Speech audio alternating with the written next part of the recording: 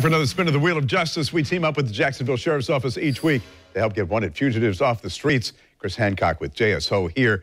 We have a capture to talk about. We're talking about a last-minute capture. Absolutely. We had Julian Maxwell Williams was wanted for murder.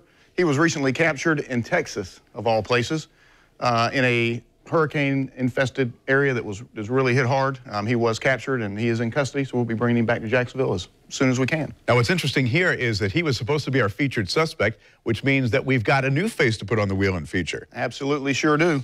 We have Mr. Darren Allen Martin. Here, let me hold that for you. Yeah, absolutely.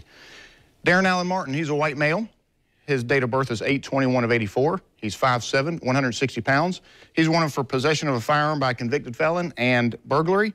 His last known address was on the 100 block of 2nd Avenue South in Jacks Beach, and he is known to be driving a 1997 red Honda Passport.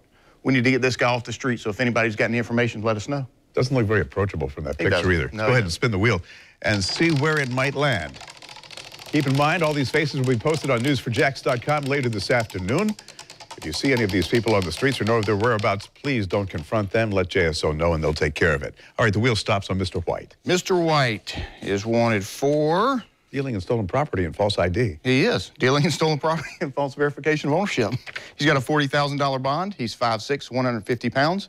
And his last known address was in the 1700 block of West 12th Street, 32209. Somebody has seen him. If so, you could be eligible for a reward. Number to call is Crime Stoppers, 866-845-TIPS. Chris, always a pleasure. Thanks. Thank you, sir.